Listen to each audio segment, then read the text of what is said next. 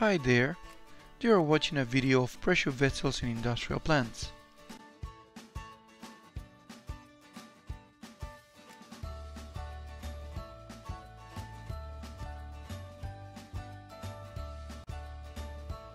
All loading conditions shall be analyzed prior to any vessel design. The designer must consider the loads during the whole life cycle of the vessel, not only during normal operation.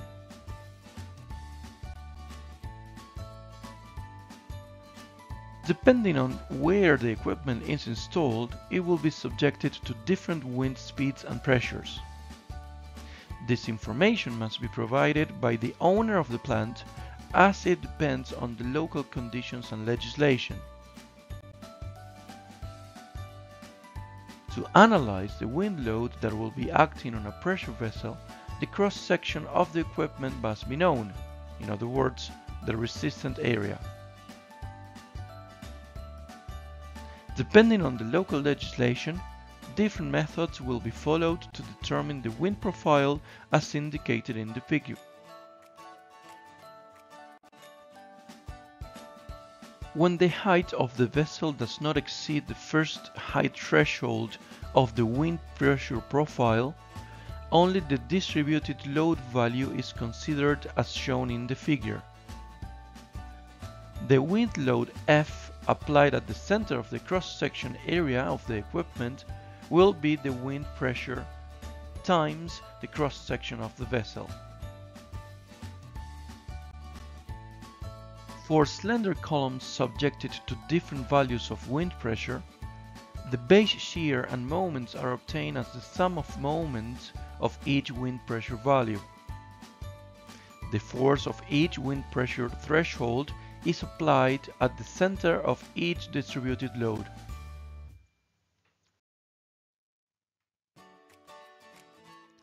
The greatest value of each acting wind load needs to be determined for horizontal vessels. In this case, a transverse force and a longitudinal force could be acting on the vessel depending on the wind direction.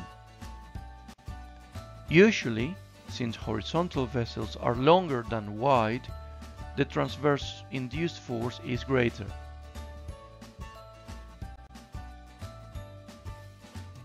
Regardless of local applicable legislation, depending on the location of the project, the seismic response of a pressure vessels, in other words, the seismic load that needs to be withstood by a vessel, is determined by the spectrum of accelerations.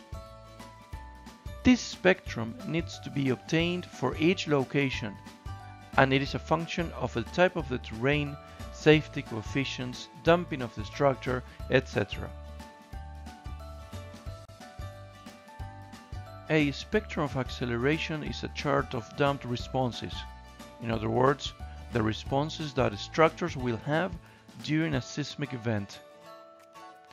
The spectrum of accelerations due to an earthquake will be different for each site and each local regulation to be applied, NCSE, ASCE, UBC, etc. As an example, a spectrum could be as shown on the screen.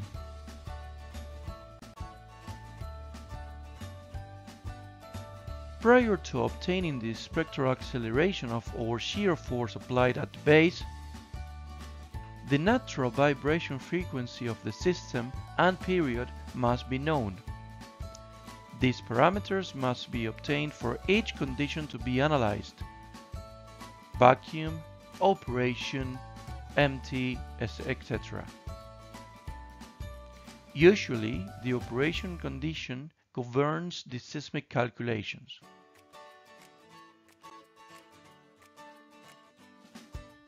Once the natural vibration period of the system has been calculated, it is necessary to use the spectral acceleration curve and obtain the shear at the base.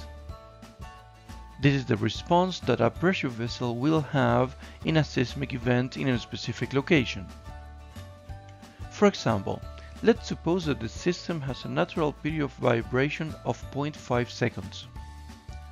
This value is then entered in the curve, and it is observed that the spectral acceleration for this equipment it is 0.143 Gs. This means that the system will be subjected to a horizontal shear force at base which will be equivalent to 0.143 times its operating weight.